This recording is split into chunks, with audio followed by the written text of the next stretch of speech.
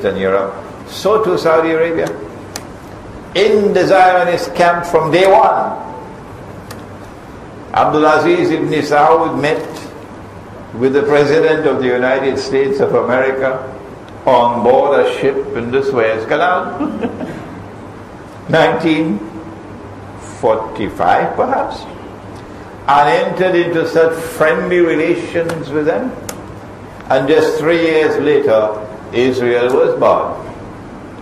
And who is the first state in the world to recognize Israel? Oh yes, the same United States of America. So Saudi Arabia ended up with mess on its face.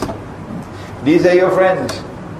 The Quran has prohibited you from maintaining friendly ties with a Judeo-Christian alliance. It's there in Surah Al-Ma'idah.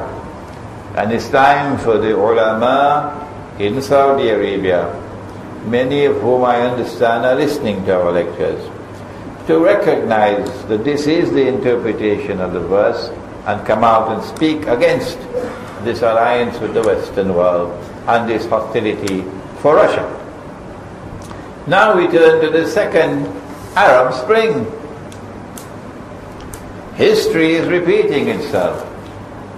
And the second Arab Spring is continuing what the first Arab Spring did, to bring about changes in the Arab world, to bring new governments to the Arab world who would serve the ultimate mission of the Zionists. They want